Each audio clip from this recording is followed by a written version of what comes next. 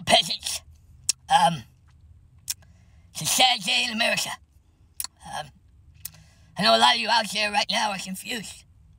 You're racking your brains trying to figure out if we even have a justice system at all.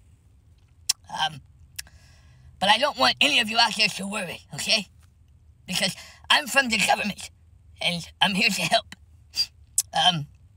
Me and Jerry Nadler are launching a full investigation on his underwear. The child verdict. And we're gonna find the truth, right? We've already made some major breakthroughs, you know? You see, Kyle didn't just drive to Kenosha that night. No. No. Kyle had been planning this his entire life, you know? It's like, when Kyle was 2 years old, we found out that he blew out his birthday candles and he made a wish. And Kyle wished to be the best white supremacist the world has ever seen. You know, and it looks like Kyle's wish came true. And my heart is broken for the two heroes that lost their life because of white supremacy.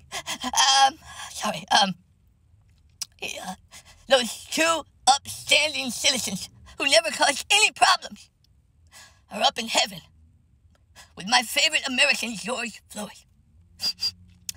Thank you, George, for taking care of these two American heroes.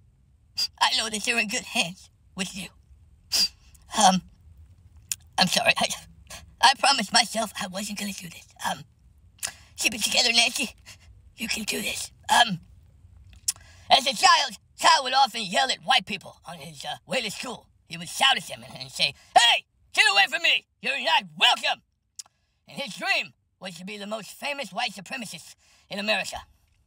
And on that night in August, in Kenosha, Kyle, he lived out his fantasy.